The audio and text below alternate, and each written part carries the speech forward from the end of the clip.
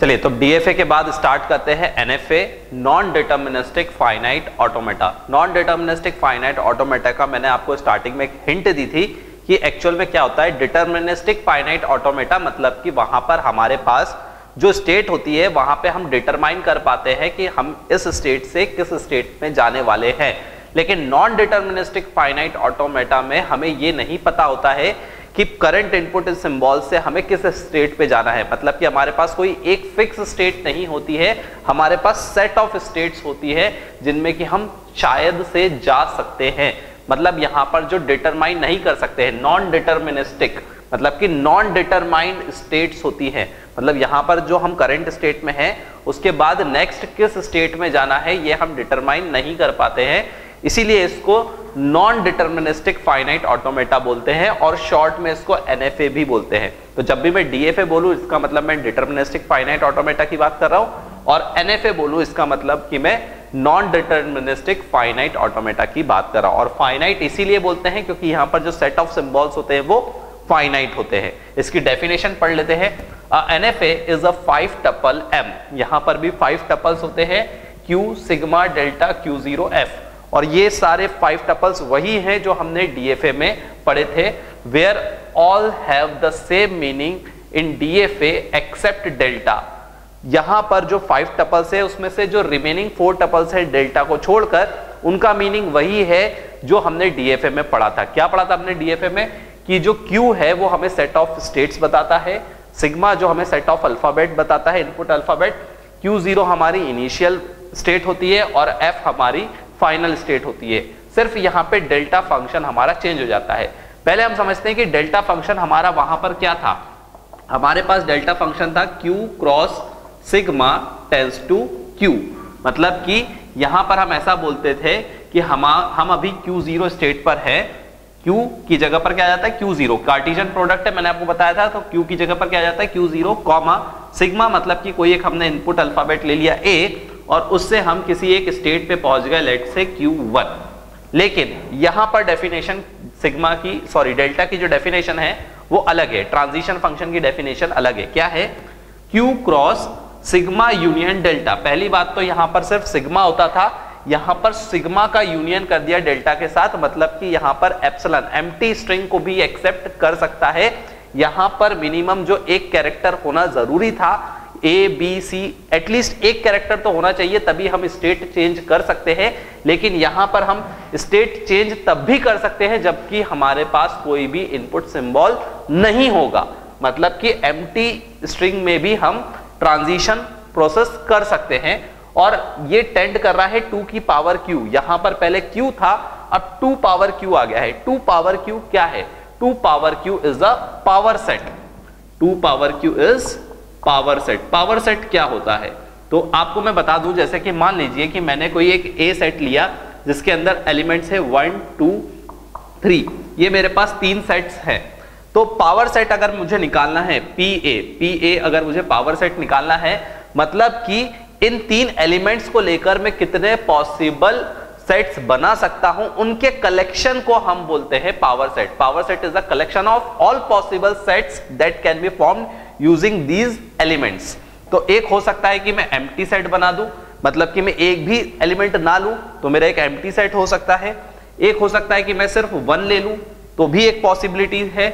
एक पॉसिबिलिटी है मैंने सिर्फ 2 ले लिया, एक पॉसिबिलिटी है मैंने सिर्फ 3 ले लिया, एक पॉसिबिलिटी है मैंने 1 और 2 ले लिया, एक पॉसिबिलिटी है मैंने 1 के साथ 3 ले लिया, एक पॉसिबिलिटी है मैंने 2 के साथ 3 ले लिया, और एक पॉसिबिलिटी है मैंने 1 2 3 तीनों ले लिए। तो यहां पर मेरे पास ये सारी पॉसिबिलिटीज है, इसके अलावा मेरे पास कोई पॉसिबिलिटी नहीं होगी। और इनके कलेक्शन को मतलब कि इनके सेट को हम बोलते हैं पावर सेट। अब इसके अंदर कितने एलिमेंट्स पॉसिबल हैं? 1 2 3 4 5 6 7 8। तो यहां पर 8 पॉसिबिलिटीज है और हमारे पास नंबर ऑफ एलिमेंट कितने थे?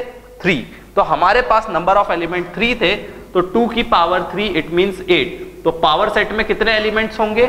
8 एलिमेंट होंगे। बिल्कुल उसी तरीके से कि अगर हमारे पास ये स्टेट्स होती, अगर हमारे पास ये 1 2 3 की जगह पर ये हमारे पास कैपिटल Q होता, मतलब कि स्टेट होता, तो Q0 Q1 Q2 हमारे पास 3 स्टेट्स होती।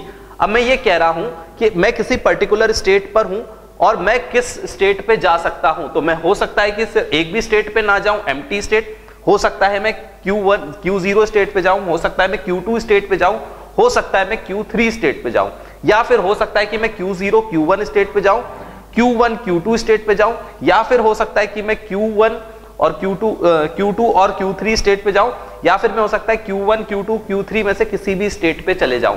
मतलब कि अभी मैं करंट Q0 स्टेट पर हूं, तो मेरे पास यहां पर कितनी पॉसिबिलिटी है, हो सकता है कि मैं एम्प्टी स्ट्रिंग किसी भी स्टेट पे ना जाऊं, या फिर हो सकता है कि मैं सिर्फ Q0 स्टेट पे जाऊं, या फिर हो सकता है कि मैं Q0 Q1 पे जाऊं, या फिर हो सकता है मैं Q0 Q1 Q2 इनमें जाऊं। ऐसे मतलब कि कितनी पॉसिबिलिटी हो सकती है।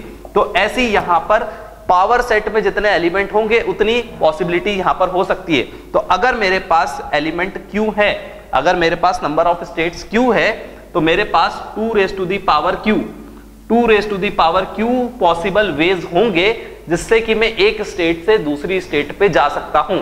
इसका मतलब कि यहां पे ट्रांजिशन फंक्शन हमें यह बताता है कि हम अभी किसी एक करंट स्टेट पर है और इनपुट अल्फाबेट हम हो सकता है कि एक लेंथ का ले, या फिर हो सकता है कि एम्प्टी कैरेक्टर भी ले ले, और इससे हमारे पास एक से ज्यादा ट्रांजिशन हो सकते हैं।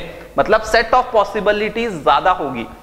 इसको आप ऐसा समझिए कि डीएफए मतलब क्या, तो सॉरी एनडीएफए, तो एनडीएफए मतलब यह होता है कि अगर मान लीजिए मैं किसी एक स्टेट Q0 पर हूं और मुझे एक इनपुट अल्फाबेट मिला A, तो हो सकता है कि इनपुट अल्फाबेट A से मैं Q1 पे चला जाऊं, हो सकता है मैं इनपुट अल्फाबेट से A से ही Q2 पे चले जाऊं, या फिर हो सकता है इनपुट अल्फाबेट A से ही मैं Q3 पे चले जाऊं, या फिर ऐसा भी हो सकता है कि मुझे कोई भी एम्प्टी स्ट्रिंग मिली है, कोई भी इनपुट अल्फाबेट नहीं मिला है और फिर भी मैं Q4 पे चला जाऊं। तो यहां पे ये नॉन डिटर्मिनिस्टिक है। मतलब कि मैं अभी इस स्टेट पर हूं और मुझे स्मॉल a मिला, तो मैं ये नहीं कह सकता कि मैं किस स्टेट पे जाऊंगा। हो सकता है मैं Q1 पे चले जाऊं, हो सकता है मैं Q2 पे चले जाऊं, हो सकता है मैं Q3 पे चले जाऊं। मतलब मैं पॉसिबिलिटीज की बात कर रहा हूं कि क्या क्या पॉसिबिलिटीज हो सकती है जिससे कि मैं दूसरी स्टेट पे जा सकता हूं। और वो कितनी पॉसिबिलिटीज होंगी, वो उतनी पॉसिबिलिटी होंगी जितने के पावर सेट में एलिमेंट होते हैं। और पावर सेट में कितने एलिमेंट होते हैं, 2 की पावर n। अगर n एलिमेंट होते हैं तो 2 power n number of elements होते हैं किसी भी पावर सेट में। तो हमारे पास नंबर ऑफ एलिमेंट Q है। एक्चुअल में इसको मॉड में लिखना चाहिए, क्योंकि Q बताता है स्टेट्स और मॉड ऑफ Q बताता है नंबर ऑफ स्टेट्स। तो 2 raise to the power mod of Q, वैसे तो आप 2 raise to the power Q भी लिखेंगे तो कोई गलत नहीं माना जाएगा, क्योंकि मोस्ट ऑफ द बुक्स में आपको 2 की पावर Q ही दिखेगा। लेकिन अगर हम एक्यूरेट की बात करें तो हमें मॉड में लिखना चाहिए, क्योंकि हमें लेंथ बता देता है। जैसे कि हमने स्टार्टिंग में पढ़ा था कि अगर लेंथ ऑफ स्ट्रिंग को हम किससे डिनोट करते हैं, मॉड से डिनोट करते हैं। तो अगर मैं ये बात करता हूं कि नंबर ऑफ एलिमेंट्स कितने हैं, तो वो मॉड में लिखा हो, लेकिन अगर आपने Q भी लिख दिया तो कोई फर्क नहीं पड़ता। हमें सिर्फ ये समझना है कि इसका मतलब क्या है। तो इस तरीके से ये ट्रांजिशन फंक्शन यहां पर डिफाइन किया गया है। यहीं पर ही मैं आपको एक्सटेंडेड ट्रांजिशन फंक्शन भी बता देता हूं कि यहां पर एक्सटेंडेड ट्रांजिशन फंक्शन क्या होगा, कि यहां पर अब हमें ये जो स्ट्रिंग दी हुई है, ये स्ट्रिंग की लेंथ 1 या एम्प्टी हो सकती है। अगर यहां पे W आ जाए, यहां पर क्या आ जाए W, तो वो हमारा बन जाएगा extended transition function for NDFA। तो एक्सटेंडेड ट्रांजिशन फंक्शन को हम डिनोट किससे करते हैं, डेल्टा कैप से। तो हमारे एक्सटेंडेड ट्रांजिशन फंक्शन हो जाएगा Q क्रॉस, आपका ये रहेगा डेल्टा, ये डेफिनेशन तो यही रहेगी, लेकिन आपको इसको लिखने का तरीका आपका ऐसा हो जाएगा कि आपके पास डेल्टा कैप था, आप Q0 पे थे और आपने कोई एक स्ट्रिंग ले ली और उसके बाद आप किसी एक दूसरी स्टेट पे चले गए, लेट्स से QI, और वो जो QI स्टेट है वो कोई भी स्टेट हो सकती है, I इक्वल टू 0 से लेकर n, मतलब कि इनमें से कोई सी भी हो सकती है। ये यूनियन लिखा है, मतलब कि या फिर यूनियन को हम क्या बोलते हैं, और से डिनोट करते हैं। मतलब कि यहां पर ये बताएगा हमें एक्सटेंडेड ट्रांजिशन फंक्शन, ये हमें बताएगा एक्सटेंडेड ट्रांजिशन फंक्शन। तो एक्सटेंडेड ट्रांजिशन फंक्शन की डेफिनेशन यहां पर ऐसी होगी कि पहले हम Q0 स्टेट पे थे, हमने एक इनपुट स्ट्रिंग ली W, जिसकी लेंथ कुछ भी हो सकती है, एक स्ट्रिंग हमने ली। अब क्योंकि स्ट्रिंग की लेंथ 1 से ज्यादा हो सकती है, इसलिए हम डेल्टा नहीं लिखेंगे, इसलिए हम क्योंकि डेल्टा कैप लिखेंगे, क्योंकि एक्सटेंडेड ट्रांजिशन फंक्शन है। और अब ये किसी पर्टिकुलर फिक्स स्टेट पे नहीं जाएगा, Q1 Q2 Q3 पे नहीं जाएगा, लेकिन कुछ सेट ऑफ स्ट्रिंग्स हो सेट ऑफ स्टेट्स है, उनमें से किसी एक स्टेट पे जा सकता है, या फिर उनमें से एक से ज्यादा स्टेट पे भी जा सकता है। अब बात आती है कि नॉन डिटर्मिनिस्टिक फाइनाइट ऑटोमेटा की हम बात क्यों कर रहे हैं अगर हमें यही नहीं पता कि कौन सी स्टेट पे हमें जाना है, किस स्टेट पे हमें मूव करना है। तो देखिए यहां पर डिटर्मिनिस्टिक फाइनाइट ऑटोमेटा की बात करें तो बिल्कुल वो कंप्यूटर की तरह ही वर्क करता है, बल्कि हम ये कह सकते हैं कि हमारा जो आज का कंप्यूटर है वो डीएफए से ही बनाया हुआ है। मतलब कि वहां पर हमें ये पता होता है कि हमारी नेक्स्ट स्टेट कौन सी होगी, हमारे कंप्यूटर को ये पता होता है, वो डिटरमाइन कर पाता है। तो इसका मतलब कि अगर हम प्रैक्टिकली देखें तो हम डीएफए ही इंप्लीमेंट कर सकते हैं, एनडीएफए को इंप्लीमेंट नहीं कर सकते। लेकिन कई सारे सिनेरियोज ऐसे होते हैं जहां पे हमें एनडीएफए की मदद लेनी पड़ेगी। एनडीएफए की मदद कहां पे लेनी पड़ सकती है? जहां पर हमारे पास पॉसिबिलिटीज बहुत ज्यादा है और हमें यह डिसाइड करना है कि कहां पे जाना हमारे लिए सही होगा। बहुत अच्छा एग्जांपल इसका है बैक ट्रैकिंग। अगर आपने रिकर्जन और बैक ट्रैकिंग पढ़ा है तो आपको यह पता होगा कि हम क्या करते हैं कि हमारे पास सेट ऑफ पाथ्स होते हैं। शॉर्टेस्ट पाथ मान लीजिए मुझे पता लगाना है, या फिर हम चेस गेम जो हमारा इंप्लीमेंट करते हैं, तो हमारा जो चेस गेम होता है उसमें हमारे पास किसी भी एक हमारा जो प्यादा जिसको हम हिंदी में बोलते हैं, उसके कई सारे मूव्स हमारे पास पॉसिबिलिटीज होती है कि हम इसको इस तरफ से भी मूव कर सकते हैं, इस तरफ से भी मूव कर सकते हैं, इस तरफ से मूव कर सकते हैं।